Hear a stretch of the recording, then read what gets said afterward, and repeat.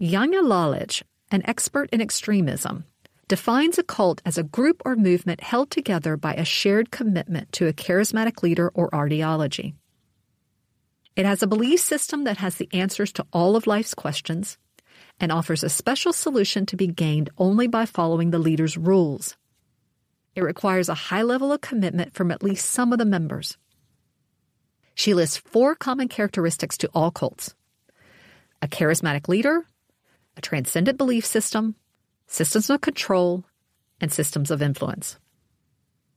The charismatic leader starts the group with a message that resonates with a few followers, who then spread that message, creating a tone that centers around the leader.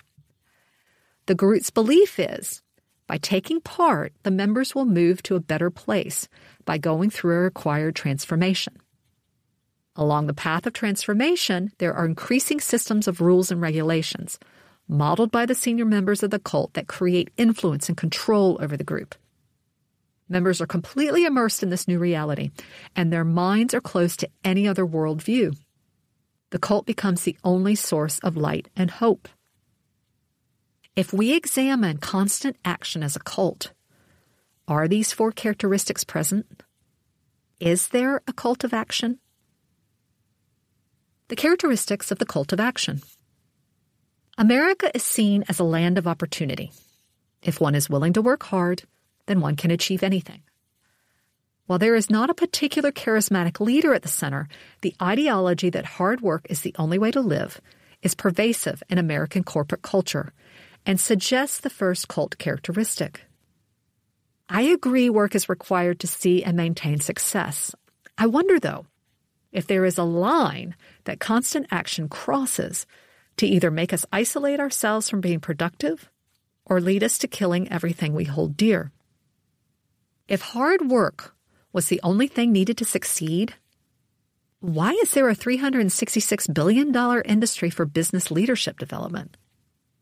It is because those in leadership positions search for ways to transform their organizations to be more effective and consume nearly everything this industry produces in an effort to make their companies more successful. Here could be the second cult characteristic, a transcendent belief system. The issue is the advice on how to be more effective can also make the organization less successful.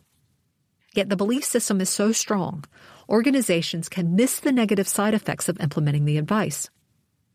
Award-winning leadership thinker Jeffrey Pfeffer dissects the industry in his book Leadership BS, seeking to uncover why, despite the intent to lead well, business leadership development is resulting in employee disengagement, high turnover rates, and failed development efforts.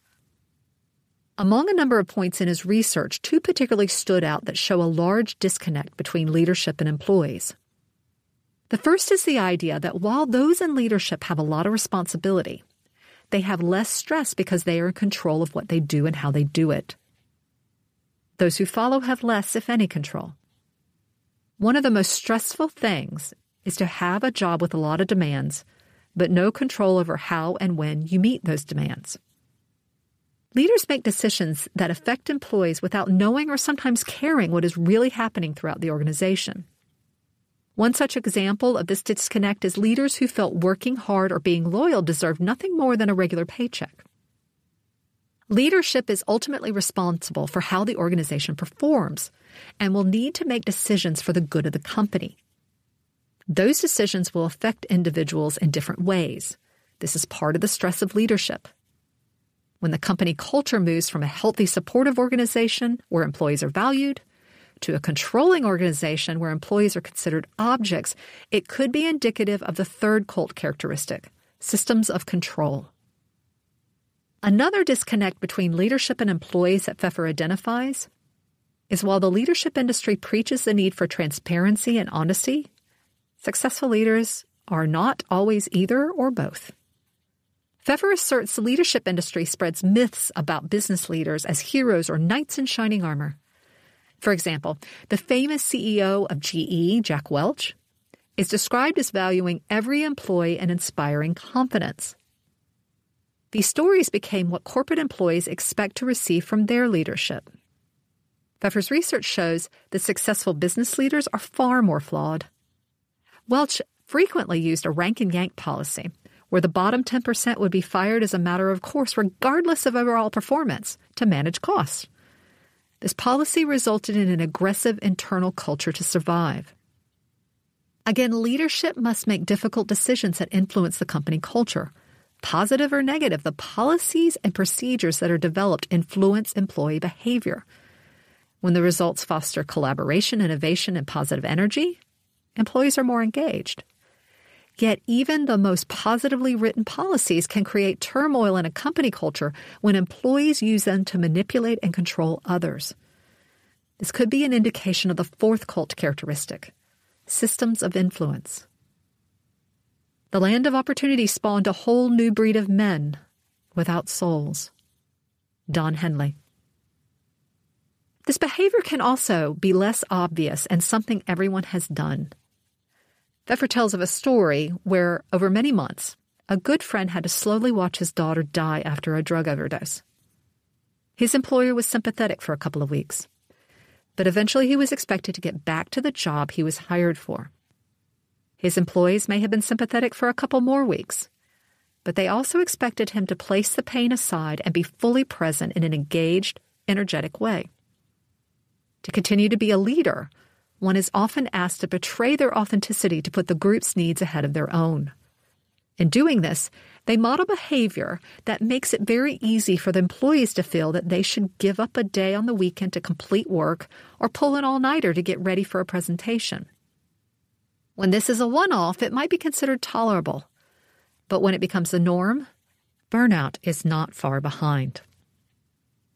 When looking at the four characteristics of a cult, we can see how some corporate cultures mimic a cult. There is a created system where the leadership is divine with a mythical aura, and we have a leadership industry creating a tone centered around that divinity. There is at least anecdotal evidence of the systems of control and influence. Business cultures can become machines who promote a cult of action that eventually leads to employee burnout. What can we do if we want to defect? Pfeffer suggests if we realistically see the flaws in our leadership and regard the people in those positions as humans, we can also see ourselves as human. In turn, we can accept ourselves and adopt behaviors that allow us to function in the system and take us where we want to go.